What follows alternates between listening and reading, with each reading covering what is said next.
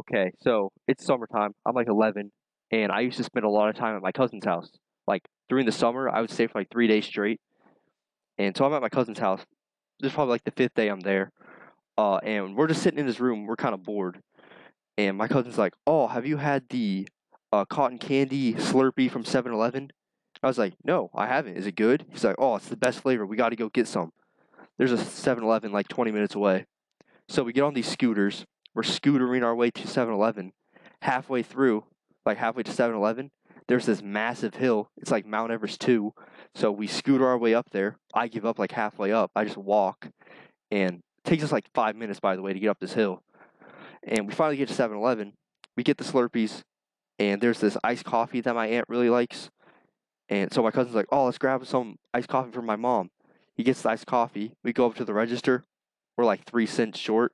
The cashier's all mad at us. So we're just gonna put the coffee back, right? Who really cares? You know, it was gonna be a nice surprise for my aunt, but we're poor. We don't have money. So we go to put it back, and some lady behind us, she's like, "Oh no, no, no! I'll give you the money you need. How much do you need?" We're like 3 cents. She started laughing. She gave us a nickel. So we get the coffee, we get the Slurpees. We're going back, and my cousin hands me everything. He's like, "I'm see how fast I can go down the hill." He goes down like 5,000 miles an hour. I go down like 4 miles an hour because I'm not trying to spill my Slurpee or, drop the iced coffee. I get down there. My cousin waits at the bottom for me. I catch up, and we scooter for about 30 seconds. And this dude, he comes out of nowhere, by the way. He's like, I don't know how tall this dude was. He was probably like 8 feet tall. He was giant. And he starts talking to us, so we stop. But he's not really speaking English. I mean, he is. He's speaking like a mix of English and Spanish. And we have no idea what he's saying because he's talking really fast. And he has this backpack in his hand. And he talks to us for like 10 seconds, and he just walks away all quick. So my cousin and I, we laugh, and we start scootering. This cop car comes flying down the massive hill, slams on his brakes like halfway through the hill. Don't know how the car didn't roll down, by the way. Like, I don't care if he had the best brakes in the world. That hill is so steep, his car's rolling.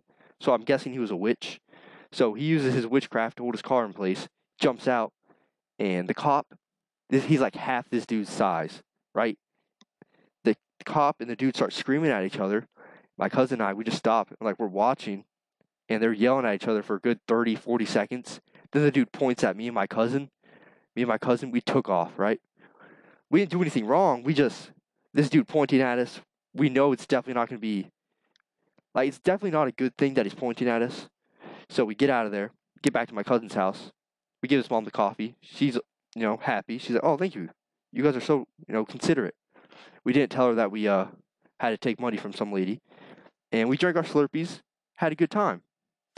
And so my cousin does tell his mom a couple days later that guy, we talked to some giant, and she's like, she whips out her phone. I don't know, she goes to like some neighborhood app, right, where you can see like what goes on in your neighborhood.